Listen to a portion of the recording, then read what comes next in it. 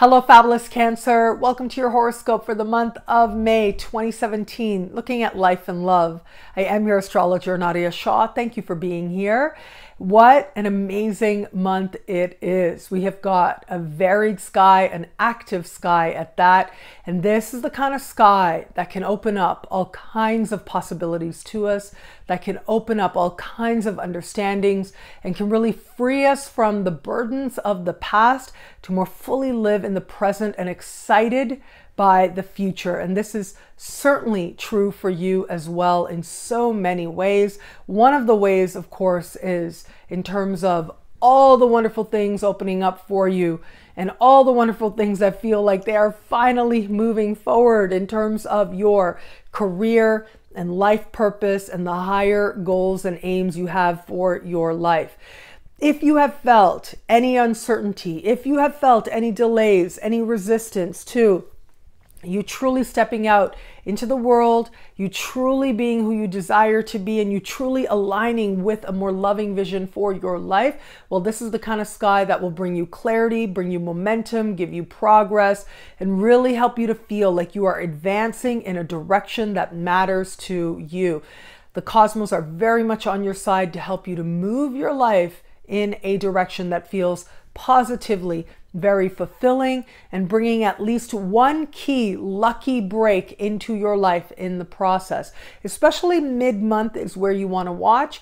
Now, as I look at the sky, we have a rare and supremely harmonious conversation playing out between Uranus and Saturn. The first took place at the very end of 2016. We have this one now and another will come in November. This is the kind of energy that will define 2017, especially for you. This is that lucky break energy. You add to that Mercury leaving shadow, Venus leaving shadow. Well, it all suggests that things really feel like they are moving forward for you in a way that pleases you very much.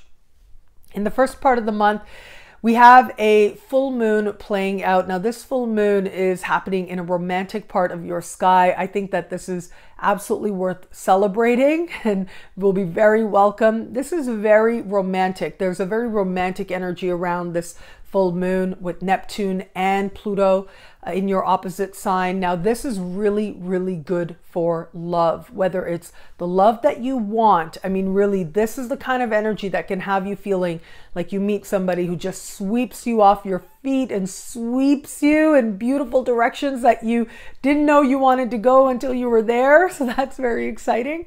But also with this, if you are in an established bond, this can make you feel like you really understand the love that you have and want to cherish it, want to grow it, want to nurture it, to feel more connected to this person that you love, especially on a heart level. This energy can be very fertile, so keep that in mind. If you want to have children, that will be very possible for you in the first part of the month. You add to this the other layer, which is if you have children already, they can be the source of great blessings and great progress for you as well. They can be the source of you experiencing that sense of heart expansion as well. So at the very least, you'll enjoy their company very much. Hang out with kids that you know, that you love, because they will be the source of all kinds of getting in touch with your own inner kid, getting in touch with an energy of joy, of happiness. And that ultimately, that energy of love can open up all kinds of possibilities for you. This is also a very healing vibe as well. A lot of people found April very difficult. We did have Venus in retro, standing still, going direct, and doing so, making some difficult connections in the sky. Well, this particular full moon really is going to be you putting that fully behind you and you fully stepping into your heart and the desires of your heart and the desires of love that you have and experiencing them coming more and more to fruition. As we move to the later part of the month, we'll have a new moon take place. Now, this new moon is happening in the sign just before yours. So there's a sense of clearing out what you no longer need in your life. There's a sense of creating space for the new. Next month is going to be a really big month for you. At the end of next month, at the end of June, there is a new moon in your sign.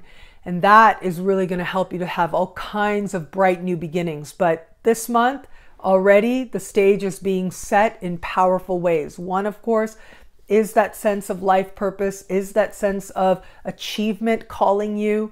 And the other, of course, has to do with limitations washing away as you step into the power of your heart and the power of love and all the different ways in which that love can be expressed. What I love about this month for you is that sense of personal connection and personal satisfaction in living your best, most creatively rewarding self.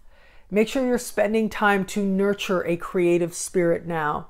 It will serve you well, and it can also serve as the very ticket to that lucky break that is promised to you with a sky this blessed and this much on your side.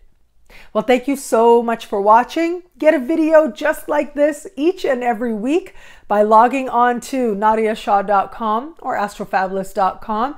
Sign up to become one of my superstars. Superstars get instant access to exclusive and expanded video scopes each and every week. So every week, a video just like this for your sign is available instantly. So log on now, nadiyashah.com or astrofabulous.com. Well, thank you so much for watching. It'll be a great month. Enjoy.